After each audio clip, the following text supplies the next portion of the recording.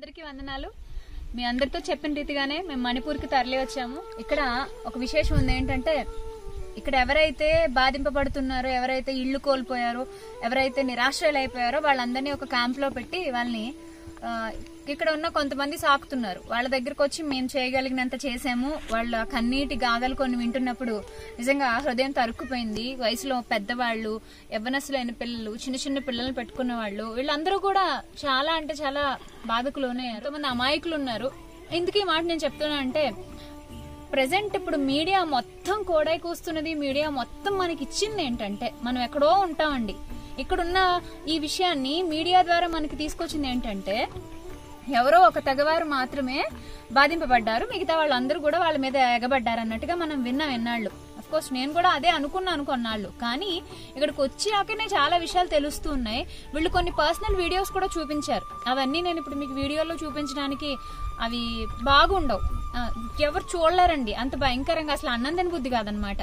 చాలా దారుణంగా పరిగెడుతున్న ఒక వ్యక్తిని కాలు నరికేసి, ఆ ఒంటి కాలుతోనే పరిగెడుతుంటే తొడ నరికేసి ముక్కలు ముక్కలుగా చేసేసి అసలు చాలా అంటే చాలా బ్రూటల్ గా చంపేశారండి. చాలా నీచమైన పరిస్థితి.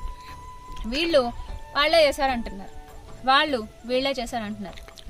ఇంకా ఒక విషయం మాట్లాడితే, ఇప్పుడు ఒక శిబిరానికి వచ్చాం మేము, మళ్ళీ ఇంకొక శిబిరంలో ప్రజలు ఆశ్రయం పొందుతున్నారు అంటే వాళ్ళకి మందులు ఇచ్చి వాళ్ళతో కొంతసేపు మాట్లాడడానికి, అంటే వాళ్ళ భాష నాకు రాదు కానీ ఇంగ్లీష్ లో మాట్లాడుతూ ఉంటే తెలిసిన బ్రదరు ట్రాన్స్లేట్ చేస్తూ ఉన్నారు. వాళ్ళని విష్ చేయడానికి, వాళ్ళకి ధైర్యం చెప్పడానికి, మేమంటూ దేవుని పిల్లలుగా బాధ్యతగా వచ్చాం, ఇక్కడికి ఇంత దూరం ప్రయాణం చేశామని చెప్పడానికి మనం అంతగా మనం కృషి చేస్తున్నాం. అండ్ ఇంకొక క్యాంప్కి వచ్చామని చెప్పాను కదా. సో ఇక్కడ ఎందుకు నేను చూపిస్తున్నానంటే, ఒకసారి మీరు ఈ మొత్తం ఏరియా చూడండి, ఎంత బ్యూటిఫుల్ గా ఉందో, ఎంత అద్భుతంగా ఉందంటే.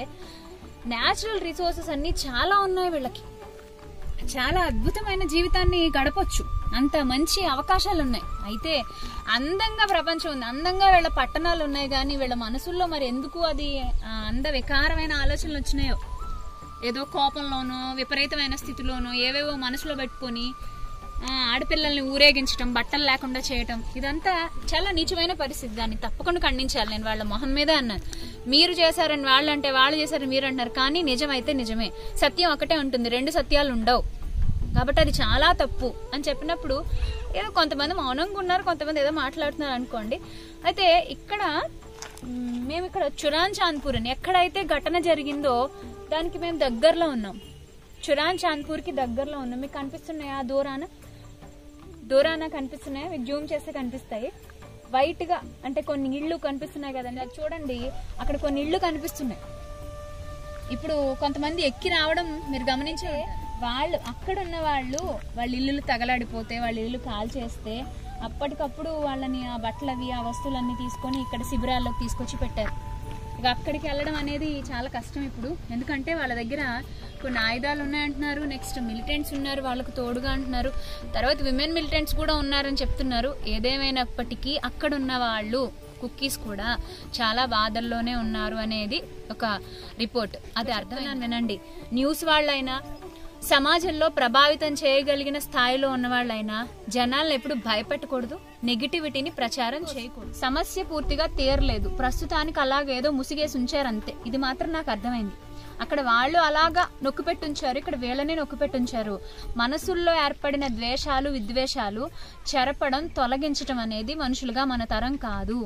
నాకు అర్థమైంది ఏంటంటే, దేవుడే వీళ్ళకి ఆ మనసుల్లో విద్వేషాలు ఇంకా ఇంకా చిలవలు పలవలుగా మహావృక్షాలుగా మారకుండా, తర్వాత తరాల వాళ్లలో ఆ విషబీజాలు ఉండిపోయి మళ్ళీ పగా అంటూ కొట్టుకుని చావకుండా ఒక మంచి మార్గం చూపించాలి, శాంతి నెలకొనాలని ఇక్కడ వాళ్ళు కోరుకుంటున్నారు. చాలా మంది అమాయకులైన వాళ్ళు, మైతీల్లో చాలా మంది అమాయకులైన వాళ్ళు ఉన్నారు. అందరూ కుకీలు అంటే అందరు దుర్మార్గులు, మైతీలు అంటే అందరు దుర్మార్గులు, లేదా కుకీలు అంటే అందరు మంచోళ్లే, క్రైస్తవులు అంటే అందరు మంచోళ్లే, మైథిలి విగ్రహారాధికులు, హైందవులు అందరూ చెడ్డోళ్లే. దయచేసి ఈ ఉద్దేశంతో చూడొద్దండి. నేను దగ్గరకు వచ్చి ఇక్కడ వాళ్ళని పరిశీలించాను కాబట్టి నాకు అర్థమైంది.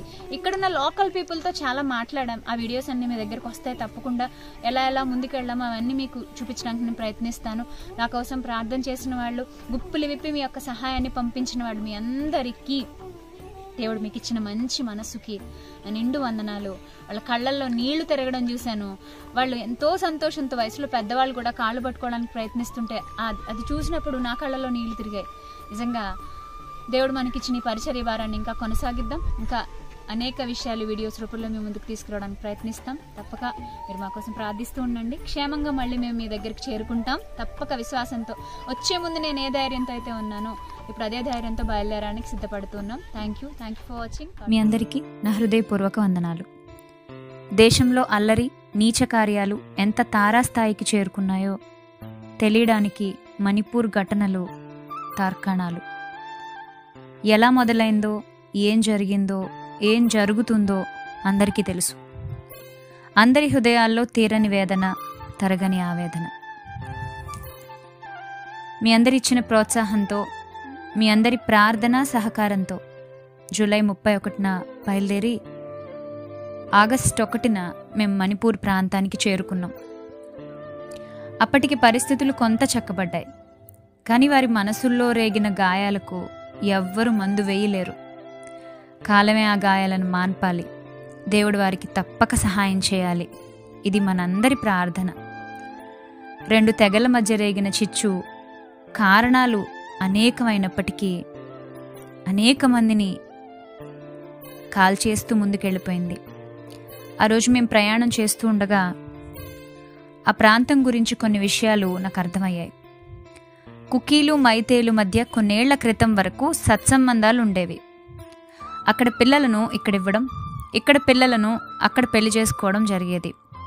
కుకీల మధ్య సేవ చేసే పాస్టర్స్ కూడా ఇక్కడ మైతీలతో కలవడం, ఇక్కడున్న సేవకులతో అంతా స్నేహపూర్వక వాతావరణాన్ని, స్నేహపూర్వక వైఖరిని కలిగి ఉండడం జరిగింది. కానీ కొన్ని రోజుల్లో, కొన్ని గంటల్లో అంతా మారిపోయింది. ప్రభుత్వం, కొన్ని మతోన్మాద మోకలు కలిసి గొడవలు పెంచాయే తప్ప తగ్గించలేదు.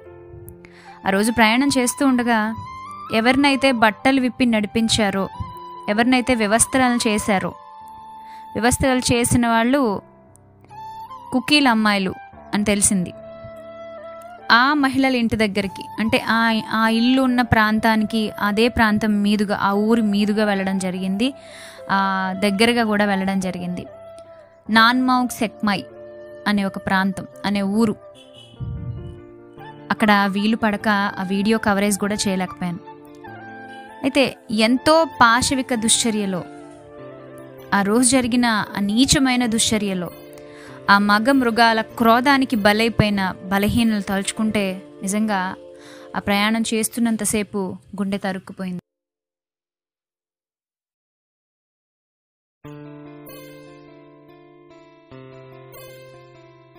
ప్రారంభం నుంచి ఏర్పడిన మణిపూర్ అనేక దెబ్బలను తట్టుకుంది, అనేక ఇబ్బందులను ఎదుర్కొంది.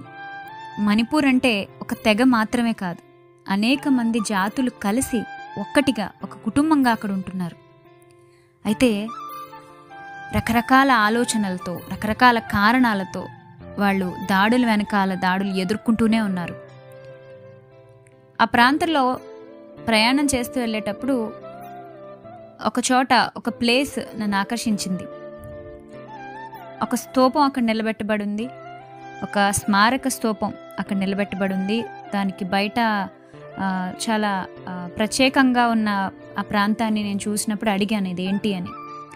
అడిగితే వాళ్ళు నాకు చెప్పారు, సుమారుగా 1891లో మణిపూర్లో ఒక వార్ జరిగింది. ఆంగ్లేయులపై వీళ్ళంతా, ఆ తెగలన్నీ కలిసి ఐకమత్యంతో అప్పుడు పోరాటం చేశారు. తమ ప్రాంతంలో శాంతిని నెలకొల్పటానికి కొంతమంది ఆ మణిపురి వీరులు ఎంతో గొప్ప పోరాటమే చేసి తమ ప్రాణాలను వదిలేశారు. ఆనాటి పోరాటానికి ప్రాణాలర్పించిన వాళ్ళకి గుర్తుగా కాంగ్జామ్ అనే ప్రాంతంలో కాంగ్జామ్ స్తూపాన్ని ఒకటి నెలకొల్పారు. ప్రతి సంవత్సరం ఏప్రిల్ 23వ తారీఖున కాంగ్జామ్ డే అనేదాన్ని జరుపుకుంటూ ఉన్నారు. ఇప్పటికీ ప్రతిరోజు అక్కడ ఒక మ్యూజియం ఏర్పాటు చేసి ఆ వీరులను స్మరించే విధంగా ప్రోగ్రామ్స్ జరుపుతూ ఉన్నారు. విచిత్రంగా లేదు? ఒకప్పుడు బానిసత్వానికి వ్యతిరేకంగా కలిసికట్టుగా పోరాటం చేసిన వాళ్ళు ఈరోజు మత కల్లోలాలను, జాతి వైరుధ్యాలను ఎదిరించలేకపోయారా అనే బాధ కలుగుతుంది. ఒకప్పుడు పరాయి వాడిని పరుగెత్తించి వాడి మీద యుద్ధం చేయడానికి అందరూ చేతులు కలిపితే ఈరోజు తమలోనే పేరుకుపోయిన రకరకాల దారుణమైన ఆలోచనలతో పోరాటం చేయటానికి వాళ్ళు ఎందుకు చేతులు కలపలేకపోతున్నారో, వెనక ఎలాంటి శక్తులు వాళ్ళని ప్రోత్సహిస్తున్నాయో నాకు అర్థం కాలేదు. గత నెల రోజులుగా మణిపూర్ కొరకు నా హృదయం ఆవేదనతో నిండిపోయింది. వాళ్ళకి ఇంకా ఏదైనా చేయాలి, ఎందుకంటే అక్కడికి వెళ్ళి పరిస్థితి చూసి నా వంతు సహాయం నేను చేసి వచ్చాను. సహాయం అనే కంటే నా వంతు బాధ్యత అంటే పదం సరిపోతుందేమో కదా. నా వంతు బాధ్యత అక్కడ ఒక సాటి మనిషిగా, ఒక సాటి భారతీయురాలుగా, ఒక బాధ్యత కలిగిన క్రైస్తవురాలిగా, ఒక విశ్వాసిగా కేవలం క్రైస్తవులకు మాత్రమే సహాయం చేయాలి అన్న కోణంలో కాకుండా బాధలో, ఇబ్బందుల్లో, ఆవేదనలో ఉన్న వాళ్ళందరినీ పరామర్శించాలని, ఆదుకోవాలి అన్న ఉద్దేశంతో అక్కడికి వెళ్ళడం జరిగింది. దేవుడు ఆ ప్రయాణాన్ని సఫలం చేశారు అని బలంగా నమ్ముతూ ఉన్నాను. సో ఆ ప్రజల కోసం ఇప్పుడు భారంతో ప్రార్థించటం, ఆ భారాన్ని దేవునిపై వేయడం మనిషిగా మన బాధ్యత. కుకీల మధ్య సేవ చేస్తున్న ఎంతోమంది సేవకులు, పరిచర్య చేస్తున్న వాళ్ళు పరిచయం అయ్యారు. అంటే ఆ రోజు ఆ చుర్చాంద్పూర్ ఘటన జరిగిన తర్వాత నుంచి అక్కడ ఎక్కువ పగడ్బందీగా, కట్టుదిట్టంగా చేశారు. ఇంకొక విషయం ఏంటంటే, కుకీలు అనేవాళ్ళు చాలా వరకు ఇన్నోసెంట్ పీపుల్ అని చాలామంది నమ్ముతారు. అది కూడా వాస్తవమే.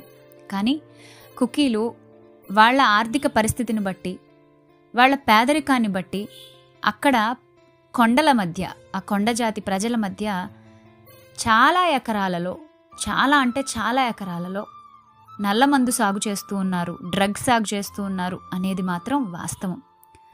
ఒక సంగతి ఆలోచించండి. ఒక బలహీనుడు, ఒక పేదవాడు ఏదో ఒక డ్రగ్స్కి సంబంధించిన ఒక పంటని సాగు చేసినంత మాత్రాన దాన్ని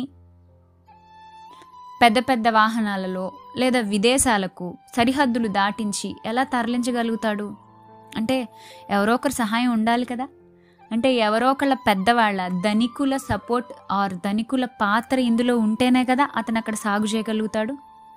ఇంకా లోతుగా ఆలోచిస్తే ప్రభుత్వం పాత్ర లేకుండా, ప్రభుత్వం దీన్ని సపోర్ట్ చేయకుండా అక్కడ కనీసం కొన్ని మొక్కలనైనా అతను పెంచగలుగుతాడా? ఇది ఎవరైనా ఈజీగా ఆన్సర్ చేయొచ్చు. అంటే దీన్ని బట్టి ఏమర్థం అవుతుంది? అక్కడ వాళ్ళు అలాంటి పంటలు పండించడానికి వాళ్ళకి ఎక్కడి నుంచో సపోర్ట్ వస్తుంది. ముఖ్యంగా అక్కడున్న వాళ్ళందరూ చెప్పేది ఏంటంటే, బయట నుంచి వచ్చిన, ఆ మయన్మార్ నుంచి వచ్చినటువంటి వ్యక్తులు ఎవరైతే ఉన్నారో, ఎవరైతే వలసగా వచ్చి ఇక్కడికి వచ్చిన వాళ్ళతో కలిసిపోయి జీవనాన్ని ఎవరైతే సాగిస్తున్నారో వాళ్ళు నిజమైన కుకీలు కాదు, వాళ్ళు వీళ్లతో కలిసిపోయి వీళ్ళని రకరకాల ఆలోచనల వైపు నడిపిస్తున్నారు అని చెప్పి వాళ్ళ గురించి మాట్లాడినప్పుడు నిజంగా చాలా బాధ అనిపించింది. ఎందుకంటే ఎవరో ఒకళ్ళు ప్రేరేపిస్తే, ఎవరో ఒకళ్ళు ఏదో ఆశ చూపిస్తే, మొత్తం మీద ఏమైందో తెలీదు, వాళ్ళు ఒక అంటే వేరే పద్ధతిలో నడుస్తూ ఉన్నారు. అయితే నష్టం అయితే మాత్రం అందరూ చవి చూశారు. ఇప్పటికీ స్టిల్ ఈ రోజుకి కూడా అక్కడ దాడులు జరుగుతున్నాయి అనే విషయం నన్ను చాలా కలవరపరుస్తూ ఉంది. అక్కడ ఎదురైన ఒక్కొక్క గాథ ఒక్కొక్క విధంగా మన గుండెని పిండేస్తుంది. ఒక్కో మనిషిది ఒక్కో గాథ. ఒక రిలీఫ్ క్యాంప్కి మేము వెళ్ళినప్పుడు ఒక అనుభవం నాకు ఎదురైంది. అంతా డిస్ట్రిబ్యూషన్ అయిపోయింది, అందరితో మాట్లాడాము, అందరికీ వీడ్కోలు చెప్పేసి వస్తూ ఉంటే వెనక నుంచి బెహన్ 1 minute మీతో మాట్లాడాలి అని పిలుపు వినబడింది.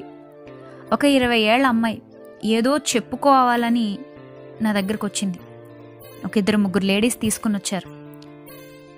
ఏంటమ్మా నువ్వు ఏం చెప్పుకోవాలనుకుంటున్నావు, నీకేమైనా అవసరం ఉందా అన్నప్పుడు కన్నీళ్లతో కొన్ని విషయాలు ఇలా పంచుకుంది.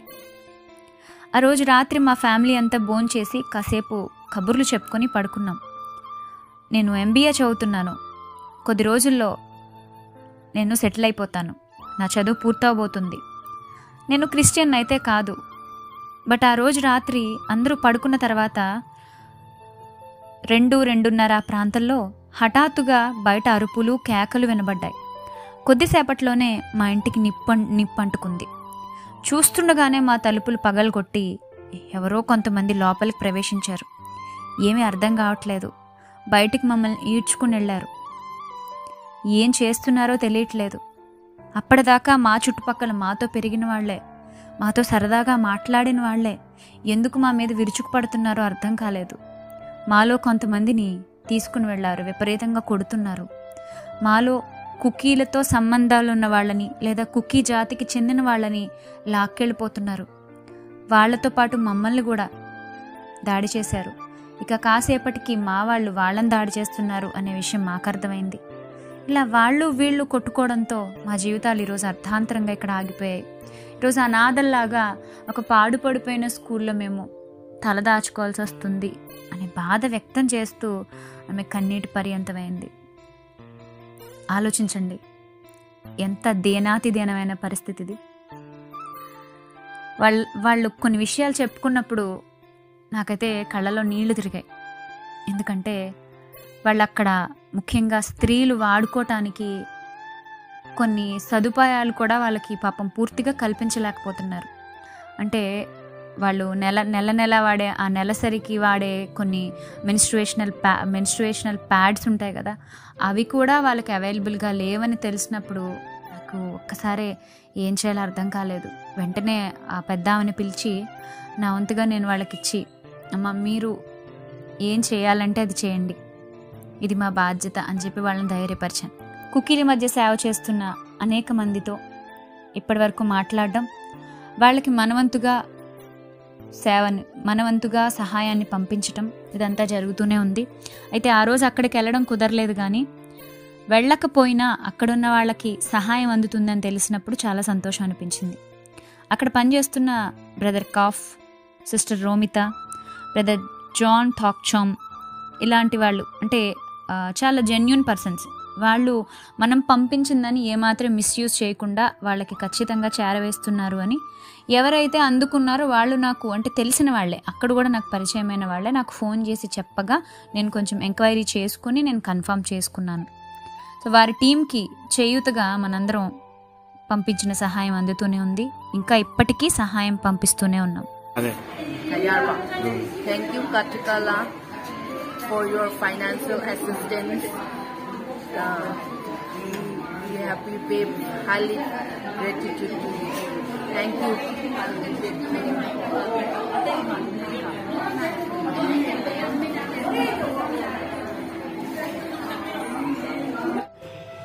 Good afternoon. My name is Okram Romita. Professionally, I work as a teacher and I am the founder of AIDS Life. AIDS Life is a social enterprise which works mainly on women upliftment, orphan children, old age, health and education. This NGO now working in Manipur since 2013 for the welfare of Manipur people. With the ongoing conflict, so many people around Manipur has been displaced and stranded from their home. Nearly 50,000 are made to stay in the relief camp. There is a lack of so many medicines and their health care. So AIDS Life is providing free medical camp to these relief camps. So I request to Sister Katikala, official YouTuber, subscriber and people from the south to help us AIDS Life, and so we could help these people of Manipur to have their good health and sustainable life. Thank you, and it will be great and your kind generosity to help this AIDS Life. Thank you. Please help us. ఇవన్నీ వీడియోల్లో చూపించటం నా బాధ్యత అండి, నా జవాబుదారీతనం. మాట్లాడుకునే వాళ్ళు ఎన్నైనా మాట్లాడుకునివ్వండి. నిజంగా మీకు మనసుంటే సహాయం చేయండి. సహాయం చేసే వాళ్ళని టార్గెట్ చేయకండి.